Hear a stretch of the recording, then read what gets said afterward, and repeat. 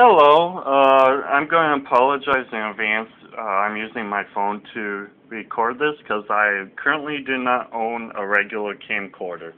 But anyways, what I'm going to show you today is why you do not want to use HCl to dissolve, to extract phosphorus out of a limestone matrix.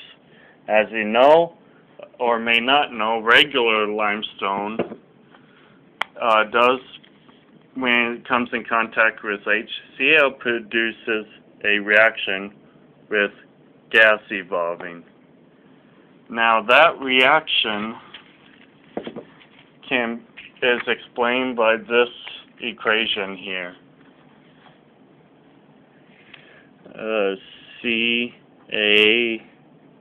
CaCO3 plus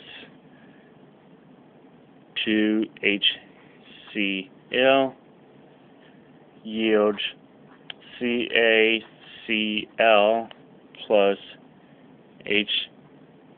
H2O plus CO2. And the gas that's being evolved off of the limestone when it comes in contact with HCl is the carbon dioxide.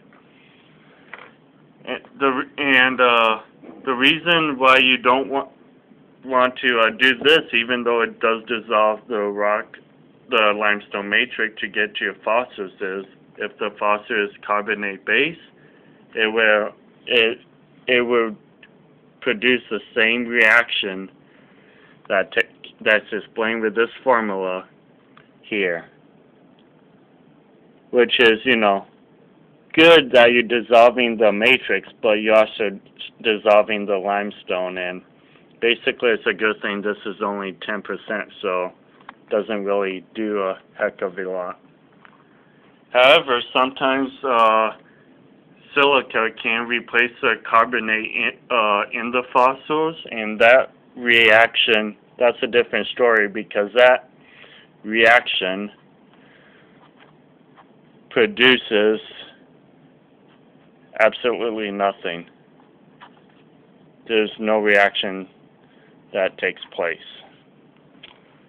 But just to play it safe, I would just not do that in general unless you absolutely know that silica replaces carbonate in the phosphorus. And basically why this happens is hydrochloric acid is not strong enough.